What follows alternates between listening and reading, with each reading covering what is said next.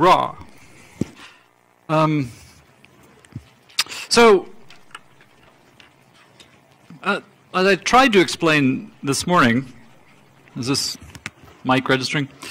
The Iwasawa main conjecture for, say, an elliptic curve over the cyclotomic ZP extension has some interesting arithmetic applications. If you think back to what we did, it actually proves that the L function of the elliptic curve vanishes at 1, say, if and only if the Selmer group, the P infinity Selmer group, is infinite. So the P infinity Selmer group of E over Q has co-rank at least 1. In particular, if the L function is finite, if and only if the P infinity Selmer group is finite, or the L function doesn't vanish. And when the L function doesn't vanish, you get the P part of the BST formula, the conjectured BST formula, modulo the kinds of hypotheses we had to impose in the theorem. But you might ask for more refined information. What happens when the derivative, say, of the L function is not 0? Or, can we say something about the co-rank of the Selmer group? Or can we say something about the P part of the BST formula? And what about if the Selmer, this is very much connected to it. Suppose that the co-rank of this is exactly 1, which ought to mean that there's a point. Can we say anything here? And so what I want to try to explain in this talk is how Iwasawa theory can help us approach these questions too, but we have to go beyond the Iwasawa theory that I've been discussing in the past 4 lectures, beyond the usual Iwasawa theory over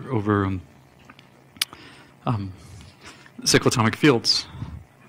So,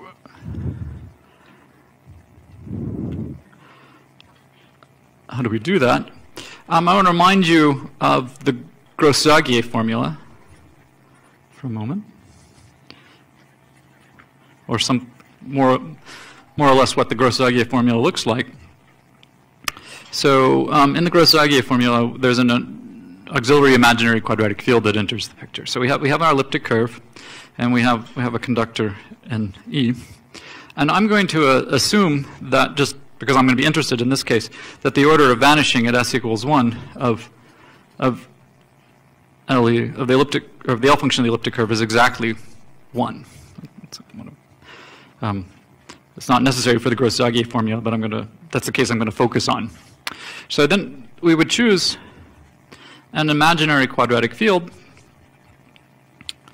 and in the classical Gross-Zagier setup, maybe we would choose it and so that if every prime that divides in E implies that it is split in K, this means that the root, the sign of the functional equation of K of E over K is -1. And we could choose it such that happens, and we can even choose it so that the K twist of the elliptic curve, its L function doesn't vanish at 1. That's a little bit of analytic number theory. So then we can, choosing such an imaginary quadratic field, we still have that the order of vanishing at s equals 1 of the L function of the elliptic curve now over K is still 1. Remember, this will factor as LE of s times L of its quadratic twist s. Okay. And the Gross-Zagier formula then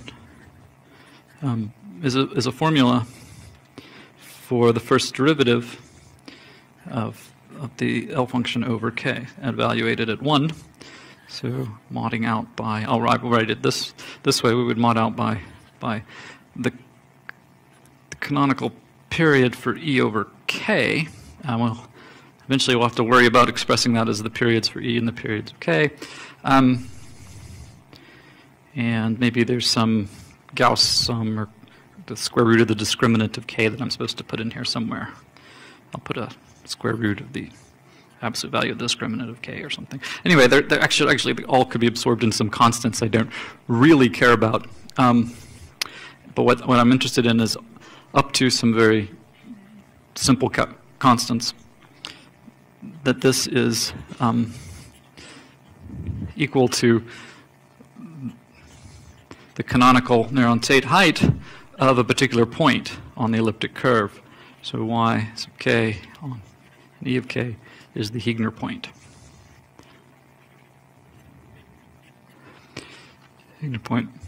And when you compare this formula, so we're going to ignore some of these auxiliary constants, when you compare this formula with the Burt-Swinnerton-Dyer conjecture formula, you get some expectations for this Heegner point. So that's the Gross-Zagier formula. That holds without my hypothesis on the order of vanishing. So it actually allows you to determine whether the Heegner point has infinite order or not, since the point has infinite order if and only if the canonical height is non-zero. But so we're in this situation. We're telling ourselves that the derivative doesn't vanish. So the Heegner point, its height, or its height pairing with itself, is non-zero, and therefore it has infinite order. Gross and Colli-Vaughan's machine sort of takes over and tells us that, in fact, that the Mordell-Weil group of over K has rank 1. And so it's modulo torsion, yk then generates is a multiple of a generator of that, actually. So it's going to sit inside E of k with finite index. It's going to generate a subgroup of finite index then.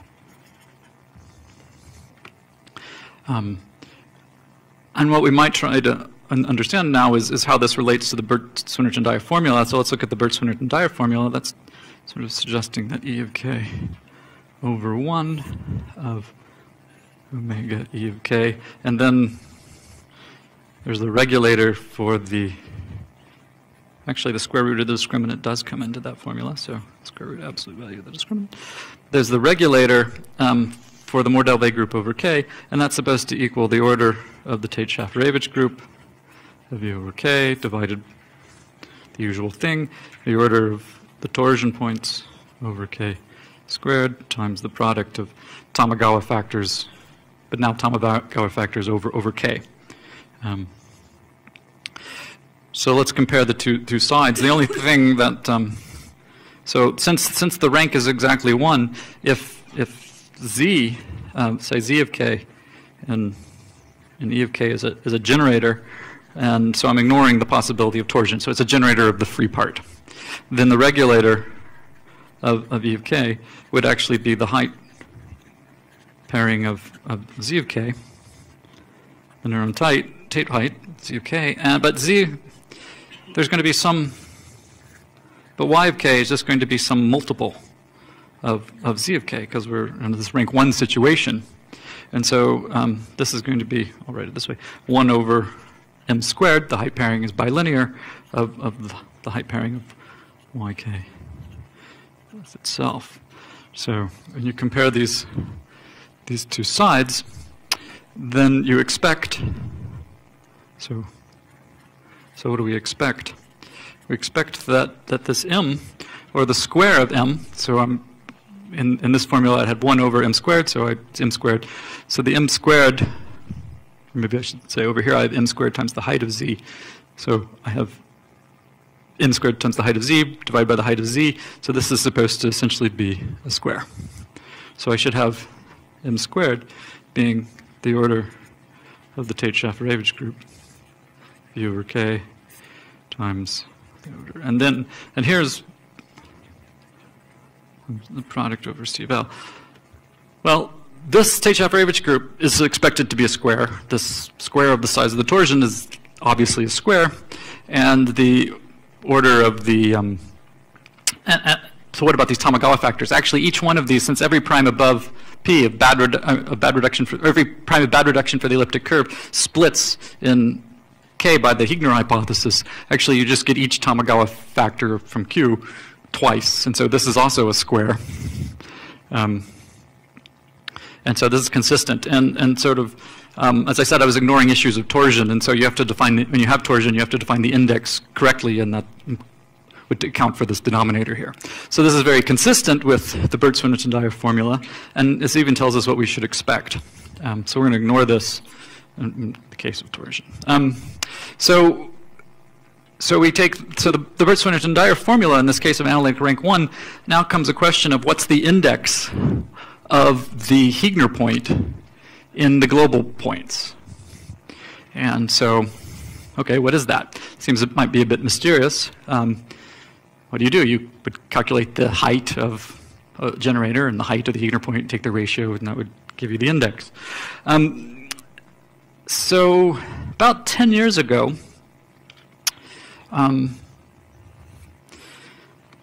Bertolini, Damon, Prasanna proved a formula that generalized a formula of Carl Rubin from the CM case. They generalized it to general elliptic curves, which expresses something like M, or at least the P part of M, in terms of an object that's of an Iwasawa theoretic nature. So let me try to explain. So I'm now going to assume that P splits in K. That's just another condition to impose on the imaginary quadratic field. It's not going to be too bad. So this is for a prime, yeah. But I'm also going to assume that prime doesn't divide the conductor. Then, well, like I sort of said before, the maximal sort of ZP extension of K actually has ZP rank 2. And inside there you have the cyclotomic ZP extension, and then you have a complementary extension, the anti-cyclotomic ZP extension. So I'm going to be interested now in the anti-cyclotomic ZP extension. This is the anti-cyclotomic ZP extension. Okay. The cyclotomic ZP extension of K would be billion over Q, because it's just adjoining the cyclotomic ZP extension of Q.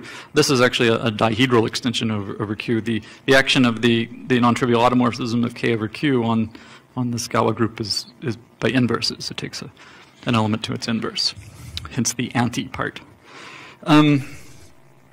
And it's a complement to the cyclotomic extension. All right. And so there's also been quite a bit studied about anti-cyclotomic ZP extensions. What am I supposed to do? I'm supposed to move things around. So I can look at the L function of E twisted by an anti-cyclotomic extension and evaluate it at 1, or anti-cyclotomic character. So chi is supposed to be a character now of GK, factoring through the gamma, the anti-cyclotomic gamma. So that's gamma AC, and maybe into something like, well, QP bar to be a,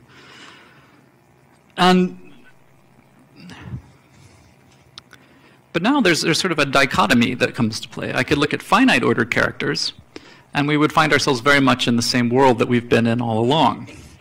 But I can also look at characters that don't have finite order, but that are still sort of geometric. They're Hodge-Tate, finite ramification, stuff like that. So I can look at characters now that have infinite order. In fact, what I want them to have is, well, they're going to be anti-cyclotomic. So but I'm going to look at characters for the moment that are Hodge-Tate. So they're and they have two Hodge state weights, one at the prime v and one at the prime v bar, and so p is equal to v bar in k, because we're assuming that p splits in k. This is where this is now entering the picture. And maybe you would have Hodge state weight n at one and minus n at the other. And if n is larger than 1, say, then the Hodge state weights of chi are dominating the Hodge state weights of the elliptic curve, which are 0 and 1. So you either have all positive Hodge state weights now at a prime v. If you look at sort of the t tensored with, well, the t, what I would call the t twisted by chi. It'll have Hodge state weights, say 1 plus n and n at v, and 1 minus n and minus n at v bar. And these will all be greater than 0, and these will all be less than or equal to 0. And then it turns out that LE of chi of 1 is a central critical value, but that to make it algebraic, the period that you have to normalize by is a CM period for k, and the power of that CM period is going to vary with k, or with n. So one can think of this as a Rankin-Selberg L function, the L function of E twisted by, or of the modular form for E and its Rankin product with the CM, or the modular form associated to this Grossen character, and that modular form would have weight 2n plus 1, which is going to be larger than 2. So it has the dominating periods. And so this is very different from what we were seeing for the p-adic L function over, say, the cyclotomic extensions, where the period was remaining constant and just the chi was varying. So it turns out, though, that there exists a p-adic L function, and I'll call it L of BDP for Bertolini-Domon-Prasanna for E over K, say. And that belongs to, well, ideally it would belong to ZP, the Iwasawa algebra for the anticyclotomic extension. But actually, the way I'm writing the periods, to do it more canonically, you have to go to the maximal unramified extension of ZP, so and completion. So this is the Witt vectors for FP bar. It's not going to, doesn't affect the Iwasawa theory at all. And this has the property that for one of these characters chi, the image of this L function under the homomorphism to QP bar determined by chi actually interpolates LE of chi of 1 over omega of k to the 4n. There's a p-adic period that comes out also to the 4n, and then there's some interpolating stuff. And the point is, this is for chi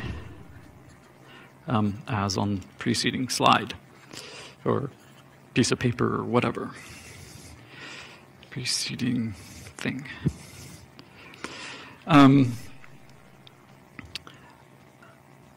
Okay, so what does that have anything to do? Notice these chi's all have infinite order, and I'm interested in the Birch-Swinnerton-Dyer point. So but it makes perfect sense to sort of take this function and look at its image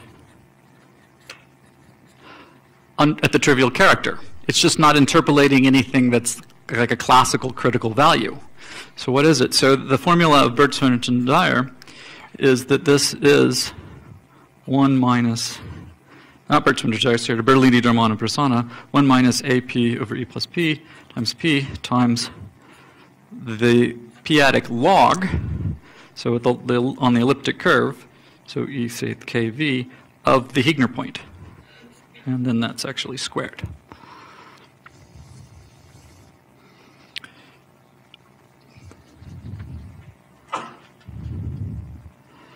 Why is this so nice? Well, so certainly E of k will be a subgroup of E of kv. And this is a very perfectly good Lie group. And since K of E is split, this is actually identified with QP. This is a compact Lie group with ZP rank 1. The log, we have the log map of this group. You can think of it as the formal group logarithm. Essentially, that kills the torsion, so it'll land inside KV. And what's happening is that the log of yk is telling me what the index of the points generated by the Heegner point. It's essentially giving me the index inside E of kv, at least modulo torsion, because torsions are killed, of the group that's generated by the Heegner point. And this is finite. And so, but inside here, I have, so we can call this, maybe we'll call this MP. And we want to compare MP to M, which we had before, right? So we have Z of yk sitting inside here, and I'm only interested in the P part of these things. So what's clear, of course, is that MP is a multiple of the P part of M. So this had index M. So MP is going to be the P part of M times the index, times an EKV of ZP of the closed subgroup generated by EK, but this is up to torsion a ZP module of rank 1, and this is a Z module of rank 1. So the torsion, so the thing it generates is just, the ZP module generated by it, span of it. Right, so we're interested in this if we're wanting to get the P part of the Bird-Swinnerton-Dyer formula, and now we have an Iwasawa object that's telling me what this is, and this seems fairly innocuous. So what can we do with that? Well, whenever you have a p-adic L function, you also have a Selmer group generally and an Iwasawa main conjecture. So what I need to tell you now is what the Selmer group is related to this particular p-adic L function.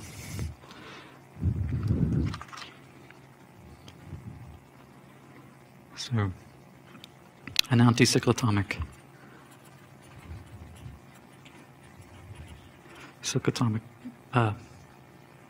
main conjecture. That's what we want to talk about now. So the module M is going to change a little bit, but it's going to look exactly like we had before. I'm going to take M to be T, tensor over ZP, with lambda AC dual. Lambda AC is not going to be quite what I'd written for. I'm going to stick to ZP coefficients for the moment. So that's the Iwasawa algebra of this anticyclotomic extension with rho v, but now we'll have sort of the inverse of our anticyclotomic canonical character. So this should start to look just like what we were doing before. You're just sort of changing labels. So lambda of AC, if I remind you, is Galois group of K projecting onto gamma of AC, and then thinking of that as the units inside of lambda AC. So a group of units. And then we're going to have the SBD Selmer group, which is going to be contained inside H1K of this discrete group, or module M. And what are the classes going to be? Well, the restriction at L of the class, or I should say W of the class will be 0 for all W not dividing P. That's exactly what we did before. So the only place we're going to change things is we're going to change the conditions, the local conditions at the primes above P. And so we have two primes above P, right? P was V bar. And I'm going to say that the condition at V of C is anything. So I'm really not imposing any conditions. That's the relaxed condition. But the restriction at V bar of C is going to be 0. So it's the strict condition. So it's even easier to write down than what we did for the classical Selmer groups. Where does this come from? This comes from looking at the Bloch-Kato conditions for the Bloch-Kato Selmer group of E twisted by these characters of large order, for the Galois representations coming from T twisted by these characters of infinite order. This Selmer group would capture those. And so just as before,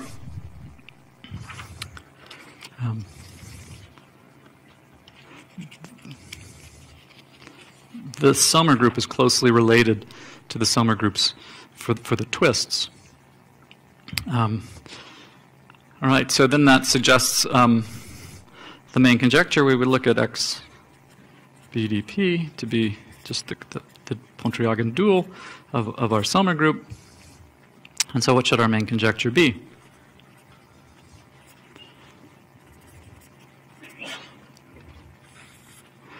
The main conjecture in this case would be that X BDP is a torsion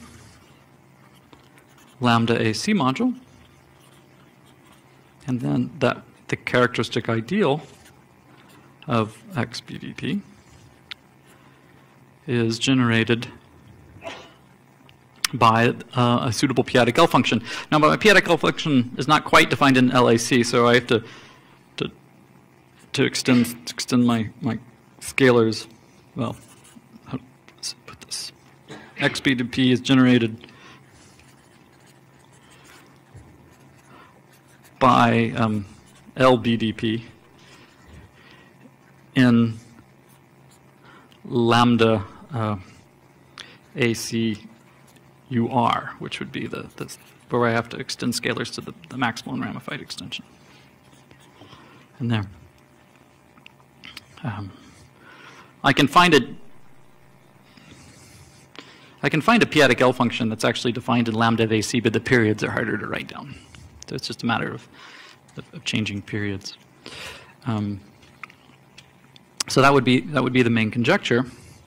Why would that be of any interest to us? Once again, if it's torsion lambda AC module, we can actually prove that there's no finite order submodules in this case. So it's a pseudo null, and there's also a control theorem. So there's a control theorem. But now it's a control theorem at a point that's not connected to a point of specialization or classical specialization for the p-adic L function. But I want to look at the Selmer BDP Selmer group evaluated at, or I want to look at where gamma. So gamma is a topological generator.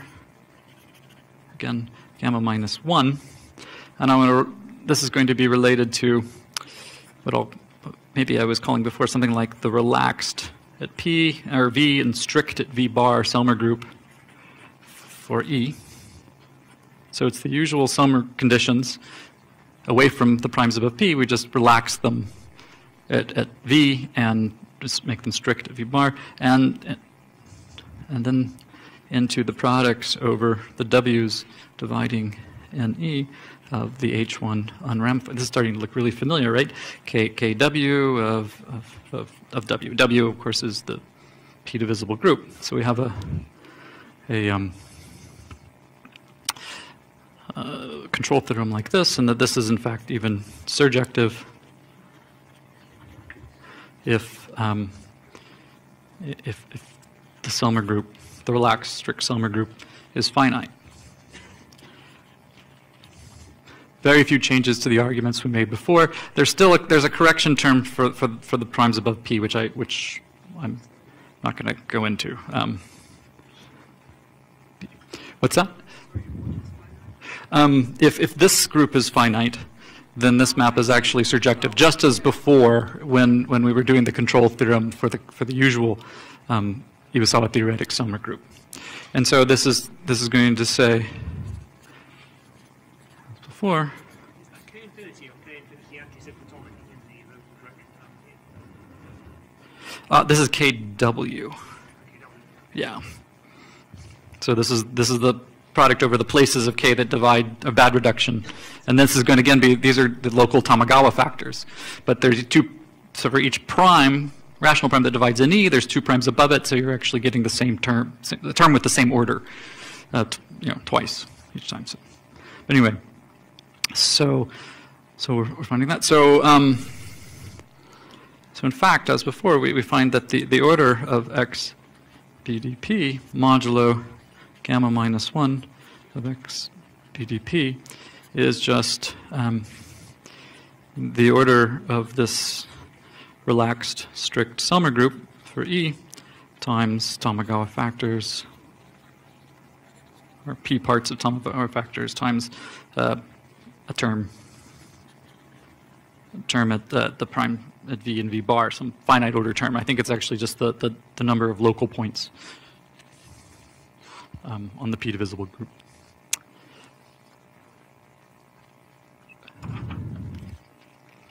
So that was the main conjecture, and that's the sort of what we have. And then so a consequence of the main conjecture, so a consequence of the main conjecture would be, so we can replace it by a generator of this of the characteristic ideal, right?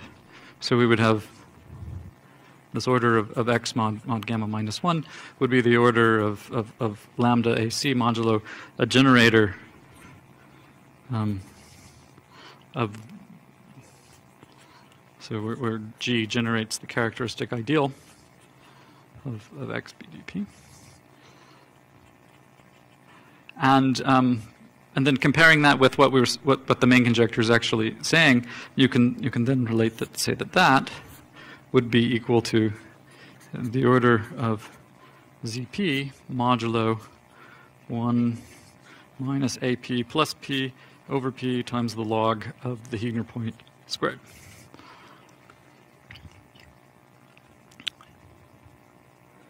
And on the other hand, that's this the order of this relaxed strict Selmer group at E times Tamagawa factors, product or this, maybe the CWs for the W's dividing in E, times these correction terms at V and V bar, and these are precisely going to compensate for this 1 minus AP plus P when it's divisible by P. So you're left with something like that. And so now, so here, remember this was basically the P part of the M that we wanted, at least the P part of M, times the index of the global points in the local points. And so now that we would like to see something similar on for this relaxed strict Selmer group, but maybe where we can relate it to the Tate-Shafarevich group. So I'm going to write down one of these 4-term exact sequences that I've been writing before.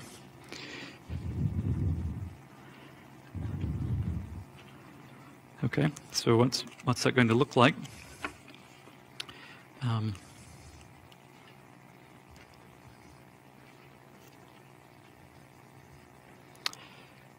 So I'd have, and we'll do it this way.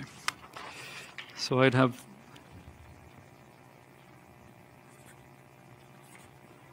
maybe so let's do the simple case where do I really need the simple case? Well, for simplicity, let's look at ordinary. Wherever I'm writing ord, you can just put the block-Kato F.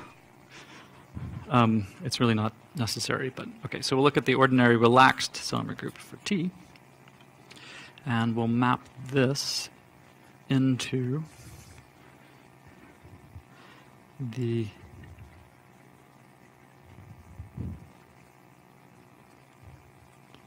H1 KV bar. That's where this condition is relaxed for T modulo the image of the H1 kV bar of T plus.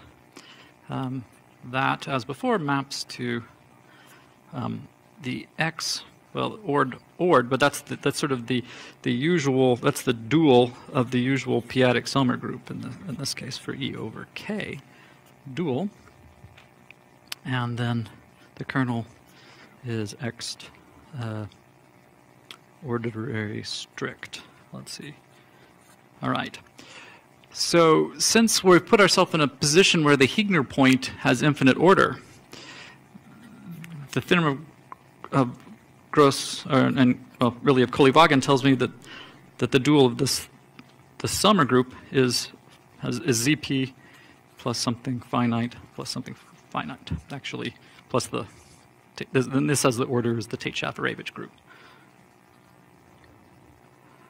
Order is the Tate-Shafarevich group of E over K, or at least its P primary part.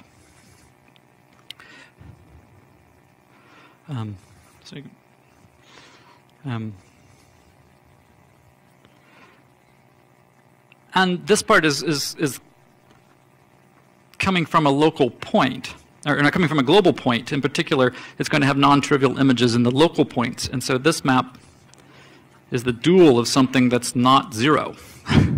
So that this map is actually not zero. And this, aside from some anomalous cases, is actually just free of ZP. But anyway, the image of the ZP inside here is non-zero, so has non-zero index. And at least under a residually irreducible condition, that's going to tell me that this actually, so if EP is irreducible as a GK representation, or really I don't need any P rational points or P torsion points over K, then this map is actually zero. This map is zero. So what we can conclude from that is that the ordinary relaxed Selmer group for T is the same as the ordinary ORD Selmer group for T. Fine. I'm going to write down one more of these long exact sequences, or, well, not too long. They just have one more term than we usually look at. So we look at the ORD relaxed again for T, but that's really looking at this. Now I'm going to restrict to the other prime, the prime above P, so that's landing inside the image really of H1 kV of T plus. That maps to the X, the dual of the relaxed strict Selmer group. So that was the Selmer relaxed strict for E in its dual, and then the co-kernel is this X ORD strict. And let's see if I can actually explain what's going on here. So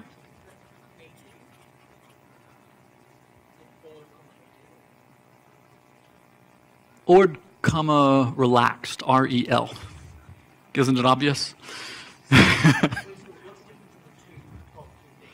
Well, so the previous thing told us that these were the same. So I'm starting this. And now I looked at two of these sequences. These. The last subscript on the top line isn't legible. Oh, this is ORD. Oh. I didn't realize which line you were looking at. Yeah. Is that, I mean, calling something illegible probably doesn't identify which thing it is on here, but.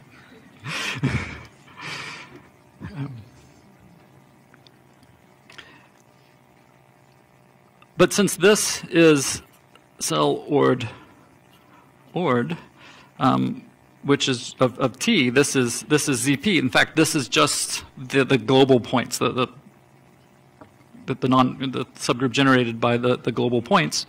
The image inside will have non-trivial restriction to here because we have global points. And the co-kernel, so this is the sort of the local points, and so the co-kernel of this map the co-kernel is this index, this local index here, we'll call M sub LC loc. So the co-kernel of this has order M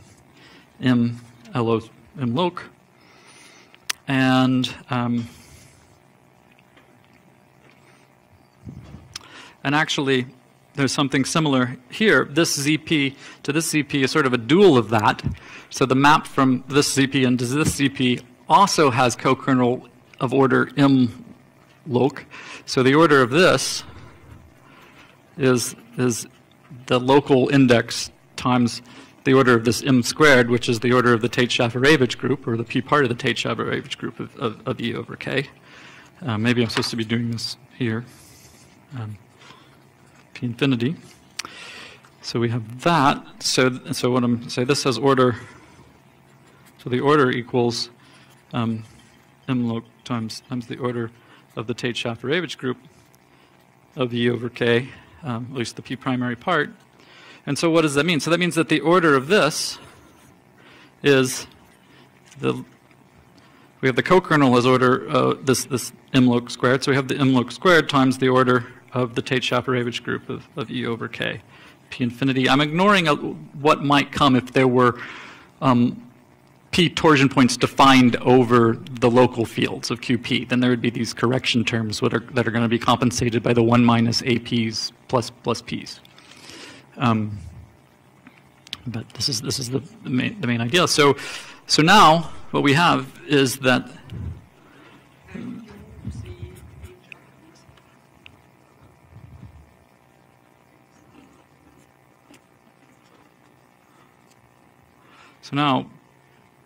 putting things back together, we have that the order of this cell relaxed strict Selmer group at E is equal to M loc squared times the order of the P primary part of the Tate-Shafarevich group for E over K. And then if I multiply this, of course, by the Tamagawa factors, or the W's that divide N of the Tamagawa factors, and times the Tamagawa factors,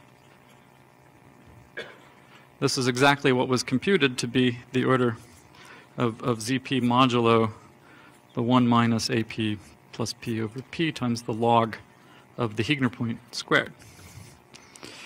So I'm ignoring, again, these correction terms. And so this is supposed to be M, this is MP, this is M loc times the M that we want, basically. So we or at least the P part of M. So the P part of the index of the Heegner point, the P or at least the P part squared of the index of the Heegner point is, ignoring the bit of coming from 1 minus AP plus P over P, is in fact just the order of the Tate-Shafarevich group times the Tamagawa factors, which was exactly what we would expect from the Birdsong and Dyer formula.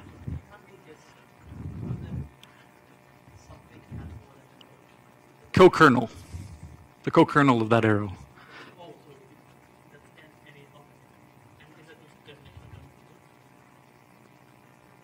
Yes, that's the definition of M loc.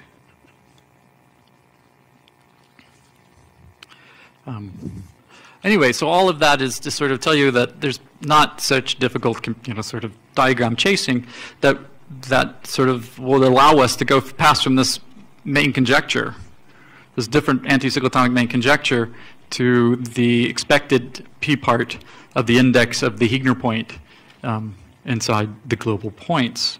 And so this seems like pretty good motivation for trying to tackle such main conjectures. And so we even have progress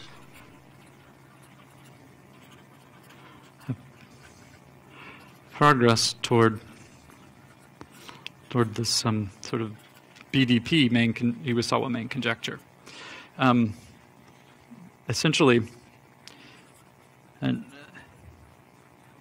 Essentially what we can show is that the BDP p-adic L function divides the characteristic ideal of XBDP. So you get one of these divisibilities. This is essentially, this is mostly due to Shen 1. I'm lying a little bit. That's why I haven't used the word theorem, because we can't actually prove this in the classical Heegner point setting. We have to have at least one prime that divides the conductor that's inert in the, say, or ramified in the imaginary quadratic field K, and so we have to work with Heegner points that come from Shimura curve parameterizations, and then the Tamagawa issues are a little funnier because now you've got possibly Tamagawa factors at primes that are inert in K, and they get compensated for by the changes in the degrees of the modular parameterizations, and so there's a lot of sort of being precise with formulas that goes into it. But this is the spirit of what one can do, and actually this, in combination with Coley-Vaughan's Euler system arguments for these Heegner points that arise from Shimura curves, is actually enough to prove the Bert-Sundin formula in cases of analytic rank 1. Let me just state an actual theorem.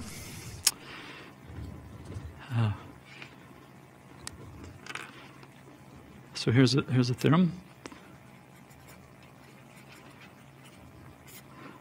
Due to joint work with Dimitar Yetchev and myself and Shen Wan. Again, things are moving fast in this area, and this is not the final word. We know more. Let E over Q be an elliptic curve with analytic rank 1. Suppose E is semi-stable, which is the same as saying that its conductor is square free.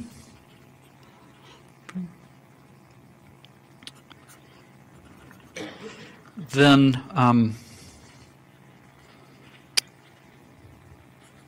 L prime of E of 1 divided by the canonical period and the regulator of the more double group. The P part of this is the expected value, which I'm not going to write, but you know what it is now. If EP is an irreducible GQ representation, and I'll say P is a prime of good reduction. And I'm not actually requiring it to be ordinary. We can actually prove this also at the supersingular primes. The point is that p-adic L function of Bertolini, Darman, and Persana doesn't depend on the elliptic curve or the modular form being ordinary or not. So we have that BDP formula for primes of supersingular reduction as well. In fact, this can also be extended to most cases where the prime P also divides the conductor, so it would be a prime of multiplicative reduction. That was done by Francesco Sella. I should say P has to always be greater than or equal to 3. You have to worry about, and when P is equal to 3, whether AP is 0 or not, and sort of the AP not being 0 depends upon some work of Florian Sprung, but this is the kind of thing that we can prove. There are similar results in the cases of complex multiplication, but I won't go into that. What I want you to carry away from this lecture is that the classical Iwasawa main conjectures, as they sort of historically have been formulated, are not the end of the world, or they're the end of the story. And in fact, there's a lot of arithmetic information to be extracted from looking at other main conjectures, even for elliptic curves. And one story I didn't get to tell here is that this can also be used to show, the circle of ideas, to show that if the Selmer group, the P infinity Selmer group of the elliptic curve has co-rank 1, then in fact the elliptic curve has analytic rank 1. And hence algebraic rank 1 and the finite Tate-Schaffer-Avich group, sort of a converse to the theorems of Gross-Sagier and Coley-Vaughan. But that's another look at those same exact sequences. All right, thank you.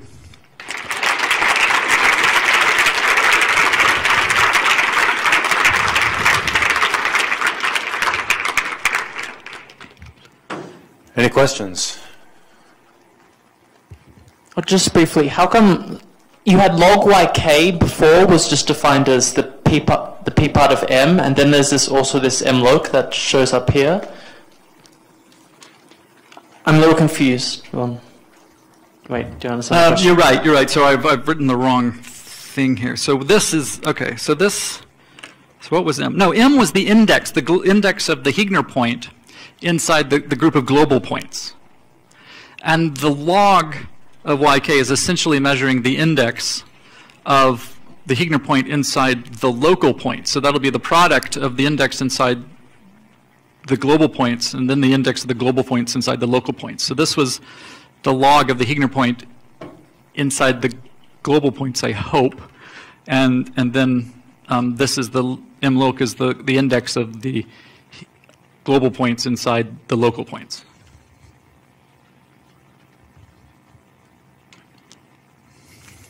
Did I get that right? I'm making my notation up on the fly. So. Other questions? Okay, let's thank Chris again for his lecture series.